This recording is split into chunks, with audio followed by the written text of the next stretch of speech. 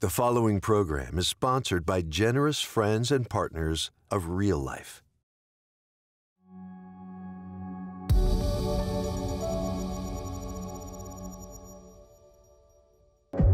It's not a good day when you share with a religious leader, a pastor, a priest, or a pope, and you say, well, you know what? I bit the cat. And they go, you what?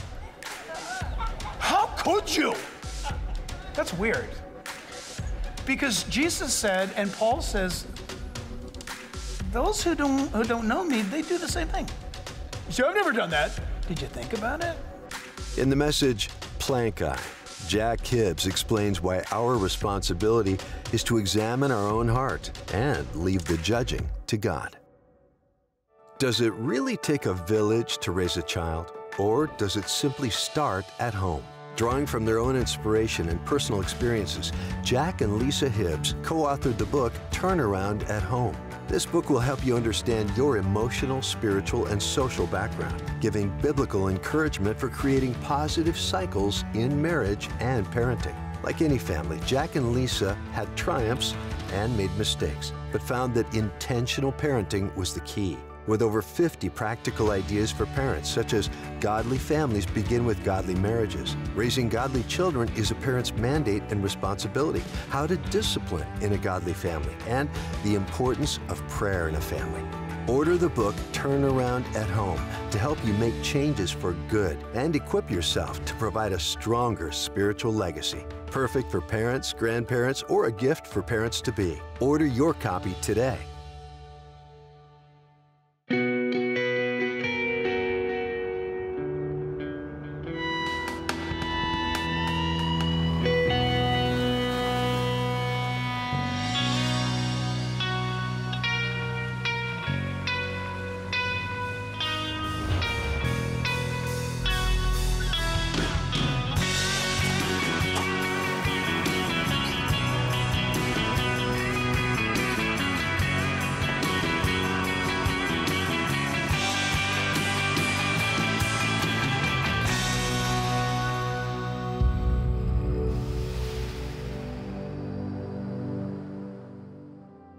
Well, I want to welcome you to today's program, and I've got to tell you, if it wasn't so serious, it would be hilarious. I know that almost sounds kind of irreverent, but let me explain. Jesus is going to be speaking to us. The Word of God is going to be telling us as we study in the book of Romans. We're looking at this thing of judgment and judging and us laying burdens upon people to meet our standards. When we look at the Word of God and Jesus speaks to us about the spirit of judgment that we hold in our human hearts, that we look at others and we point that fault out, we become sin sniffers and fault finders, and if you only knew, and oh, that person, and what a hypocrite they are. And Jesus says in the Sermon on the Mount that you're really somebody walking around with a plank in their eye. I mean, isn't that amazing? God in flesh would do a hyperbole, that He would do a sanctified exaggeration, that the person who's critical might have a little speck in the eye. You know how that irritates you, like sand in the eye? Jesus says, oh no, it's way beyond that. It is a plank. I mean, I see somebody blinking and you can see this 2x4 moving, coming out of their eyeball. It's ridiculous. It's insane. And that's exactly the picture He wants you to have regarding you and I assuming the spot of authority over somebody's life. We're going to be judging them based on our standard. Frankly, the Bible says, how dare you? How can you? When there's a plank in your own eye. We want to make sure that as believers, that we walk before Him always aware of our own spiritual health with Jesus. How are we doing with Jesus? And we need not judge ourselves with others. Not a good thing to do.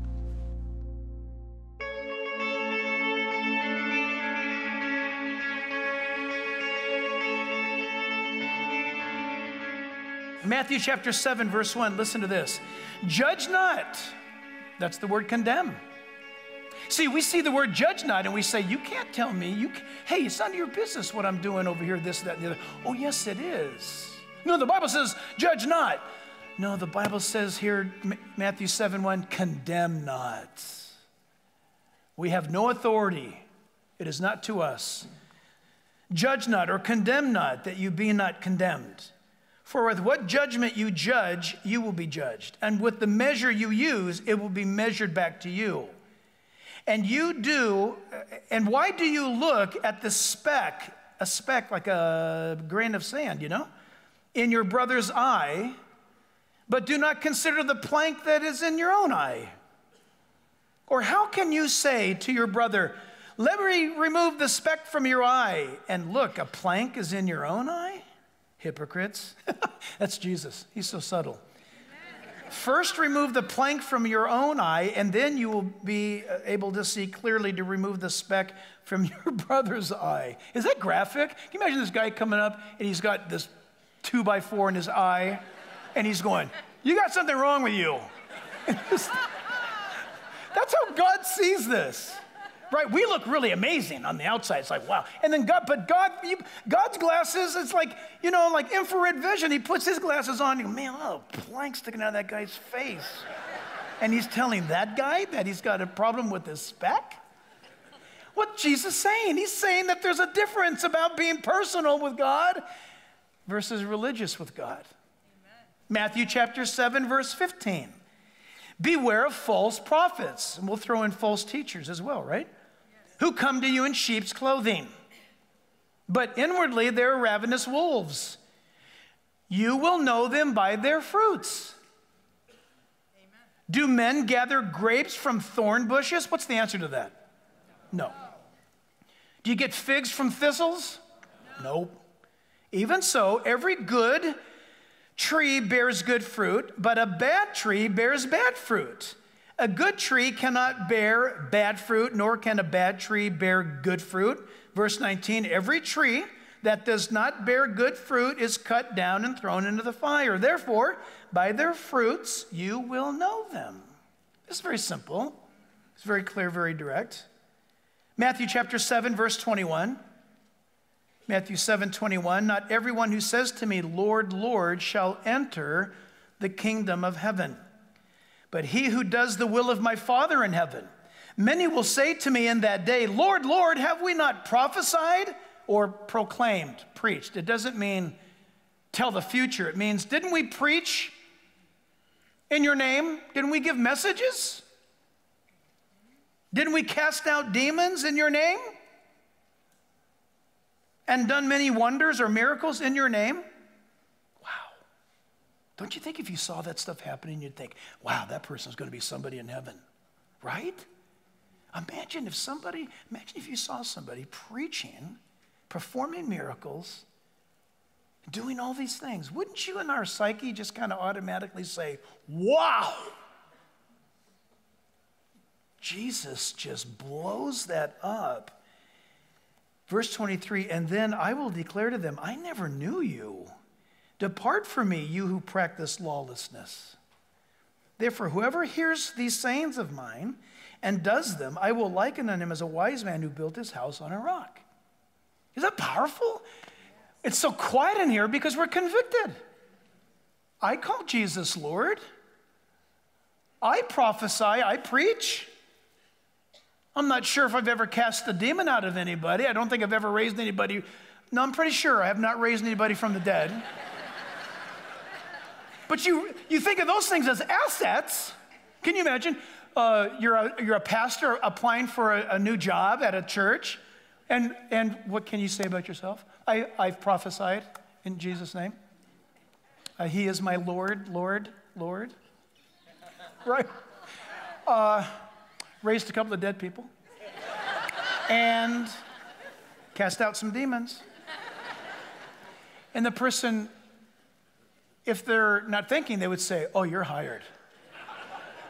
But if they are thinking, they would say, let me get back to you.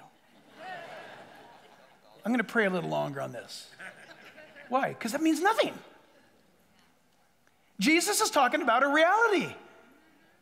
Is it a reality that Jesus Christ is the Lord of your life? Not some law, not some rules, not some church or religion or denomination. 2 Corinthians 13, 5 through 7 says there, examine yourselves to see if your faith is genuine. Test yourselves. Surely you know that Jesus Christ is among you. If not, you have failed the test of genuine faith. That's terrifying to think about. The legalist versus those who truly know God. I wrote down a little checklist here. Let's see if it works. It worked this morning, very early in the morning. Let's see if it works now. In my personal experience, the legalists are prolific hypocrites. I've watched them over the years. That's one thing great about being a Christian for decades upon decades is you begin to see things, and you see things fall into patterns. And I wrote this down. I hope it doesn't offend you, but it's just in my head because I think Chuck Smith said it years ago. And so the legalist will say things like this. They'll tell you not to smoke, drink, or chew. Young people don't know what that means. That's chew tobacco. Don't smoke, drink, or chew, or go out with girls who do. And that was the rule. And they're very quick to point that out. And more. They will, listen, the legalists will lay burdens on you. I want you to think right now, any religion that says, now, for you to get better in your situation, you need to do these things.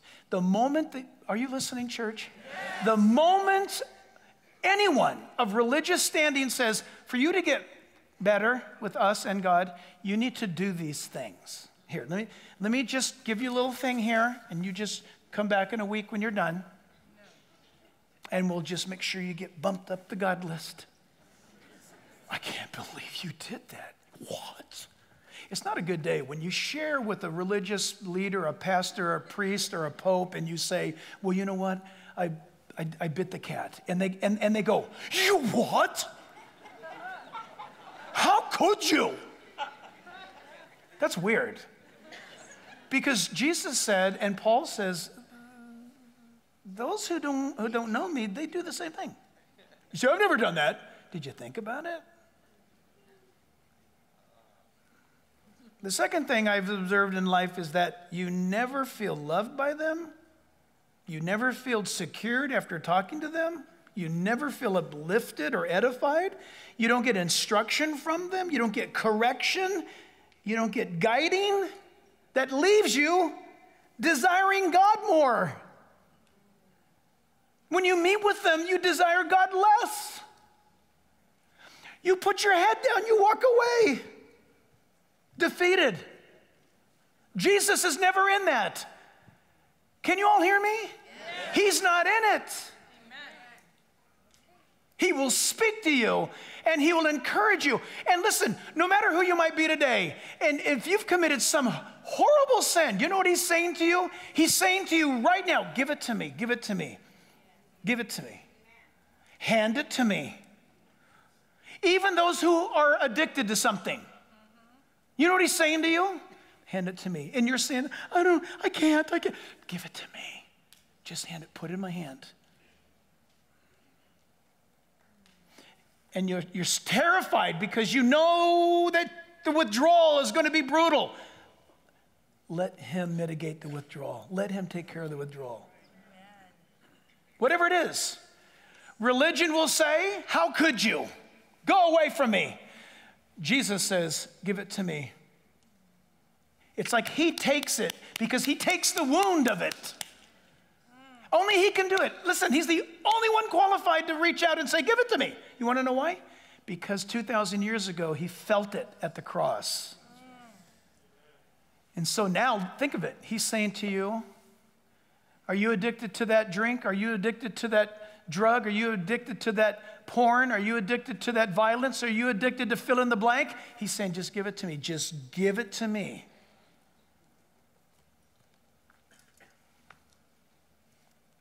He's that good.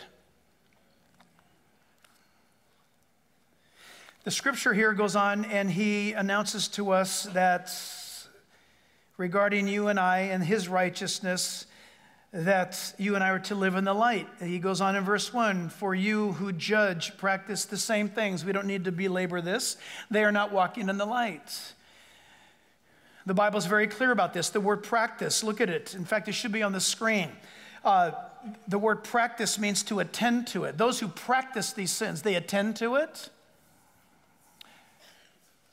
Those who are not walking with God, they give their thoughts to it. Jesus said in John 8:36, therefore, if the Son makes you free, you shall be free indeed. In Galatians chapter 6, verse 7 through 10, listen to this. Galatians 6, verses 7 through 10. The Bible says, don't be deceived. Don't trick yourself. God's not mocked. Nothing gets pulled over his eyes. For whatever a man sows, that will he also reap. For he who sows to his flesh will of the flesh reap corruption.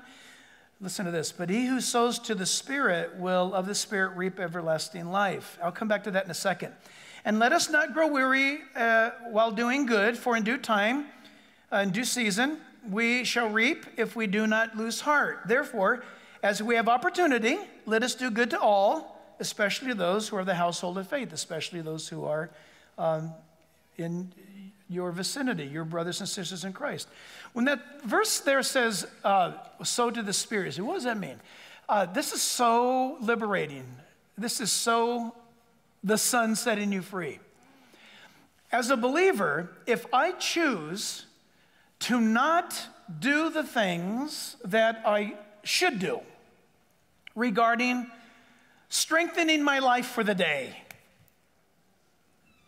whatever that is, I just don't do it. I go into almost a state of neutral, and it's not good. Number two, if I'm a believer and I do not invest in the things spiritually in my life, but in the flesh, and those things are sinful, I start out in a gross negative, right? I'm still a Christian, but it's tough going. Third, if I choose to walk in the Spirit, what can I expect? To walk in the Spirit is to, when he says sow to the things of the Spirit, it is to invest yourself in the things of God. It's very simple. We make it a big deal, but it's very simple. So we read a moment ago that those who practice those things but do them, or they do them, they practice them, and they say you shouldn't, this is walking in the Spirit. Watch, are you ready? Don't miss it. Do you have your attention? Here it is. I'm going to walk in the Spirit.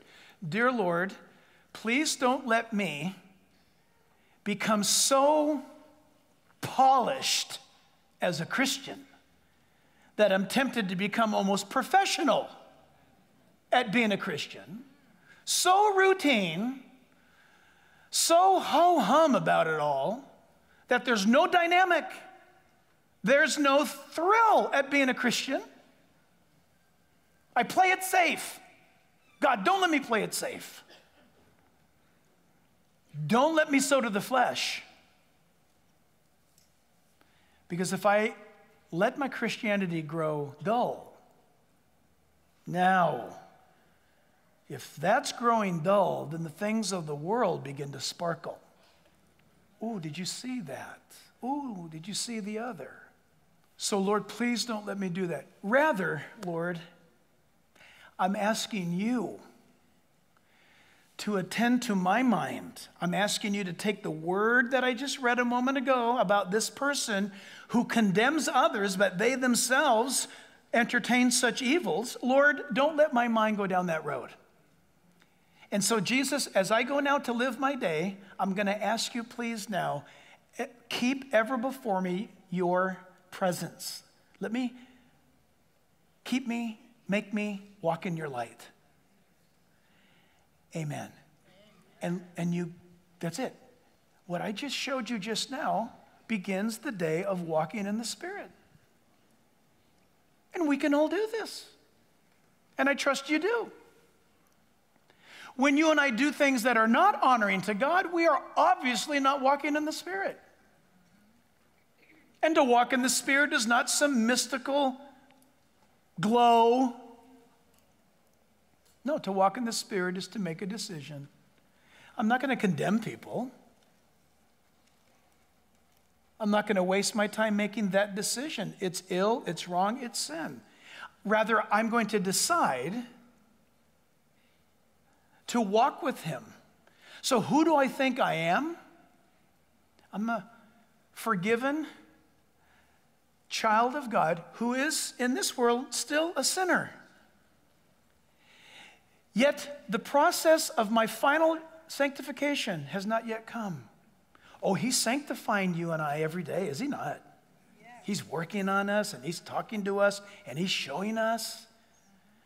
But the final sanctification, that final act, is the moment you and I transition out of this world and into the kingdom that we're longing for and desiring, his kingdom, his world, his government, his rule. It's absolutely awesome to think. So the question is the kingdom in you? If the kingdom of Christ is in you, you can sit here and hear a message like this today and say, yep, well, If God's kingdom is awakening you, you can see and say to yourself, I need to get this taken care of. I need to take this to Christ. I need to be right with him. And that is so very liberating.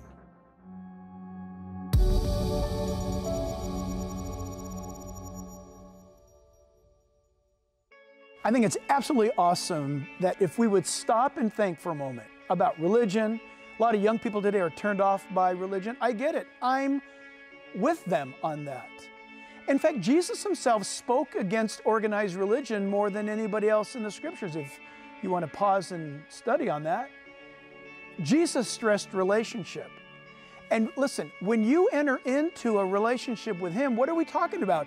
We're talking about what he said, the kingdom of God is within you. In other words, God operates in the area of actual, real relationship, life in the Spirit. Look around this world. The authorities and the powers, the dominions, the broker of deals, all to manipulate, all to strongholds, all to power brokers. And Jesus says, nope, it's none of that stuff. It's not some earthly kingship. It's not some parliament. It's not some president. It's about the kingdom of God literally dwelling within you. So friends, listen, this is why Christianity, true biblical Christianity, should not be qualified as a religion. It really shouldn't.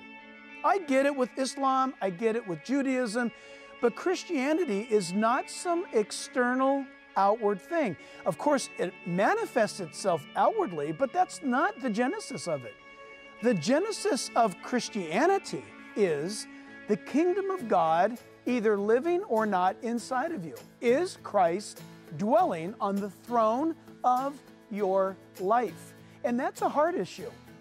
And that's why Jesus said you must be born again to enter the kingdom of heaven. You must be born, the word means a second time, or born from above. Why? Because you're on the throne of your life right now. What needs to happen is for you to step off the throne of your life and say, Jesus, take the throne, take charge. I give you the authority. That's why when he preached the gospel, when he went out with his disciples 2,000 years ago, he announced to them, the kingdom of God is near you. But then he explained that the kingdom of God dwells in you. And that's the question you must ask yourself today, friend. Are you a member of a church and that's what you think is going to get you to heaven? Is it because you attend a mosque or a synagogue that you're going to go to heaven? Jesus says, the Bible says, no way. The fact is, have you opened up your heart to invite Christ into your life? And the Bible says he'll move into you, he'll take residence by the Holy Spirit, and that precious work of the Holy Spirit will begin. And God will change you from the inside out, not like religion that tries to change you from the outside in. No, God goes to the heart, God goes to the source. Will you let him do that? I hope you do that. I hope you open up your heart and your life to accept the Lord Jesus Christ as your personal Savior. If you want to know more about that, we're here to help you. At jackhibbs.com, we want to be able to give you information. There's a lot of other teachings. There's a lot of other materials there. All of that to bring you into a closer walk with Jesus. That's why we exist, that's why we're here, and that's why we're reaching out to you. JackHibbs.com, and you'll find more resources there. Does it really take a village to raise a child, or does it simply start at home? Drawing from their own inspiration and personal experiences, Jack and Lisa Hibbs co-authored the book Turnaround at Home. This book will help you understand your emotional, spiritual, and social background, giving biblical encouragement for creating positive cycles in marriage and parenting. Like any family, Jack and Lisa had triumphs and made mistakes, but found that intentional parenting was the key.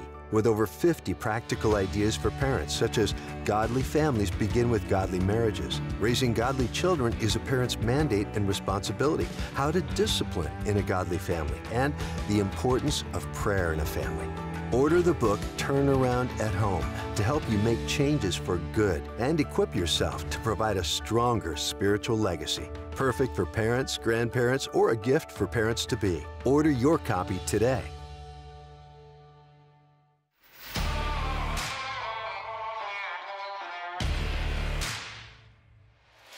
Welcome to Real Life Radio with Jack Hibbs. God's Word never will return void. God's Word is spirit, it's power, and it has its effect.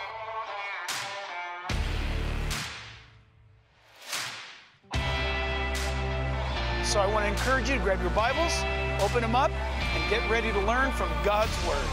God did not give us Bible prophecy to scare us, but to prepare us. But I think you're going to get a lot out of it, and one of the great reasons.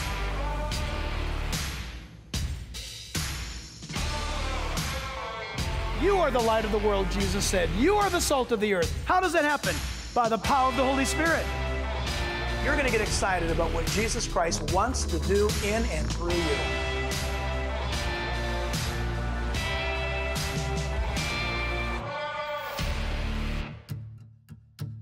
Jack Hibbs truly believes we are living in some of the most exciting days in history, which brings some great opportunities to share with the world a powerful, no-nonsense presentation of the gospel to this generation who are searching for answers and truth. Will you stand with us in sharing this message in real and practical ways? We ask that you commit to support Real Life and the teachings of Jack Hibbs with a gift of your choosing. Simply go to jackhibbs.com. And there you can simply follow the instructions of how to give a one-time gift or a recurring gift. If you would prefer to call, our toll-free number is 877-777-2346. Again, that's 877-777-2346. And of course, you can write us. Our address is Real Life with Jack Hibbs, Box 1273, Chino Hills, California, 91709. Your gift will be faithfully put to work because it's our desire that through Jesus Christ, you will know real life.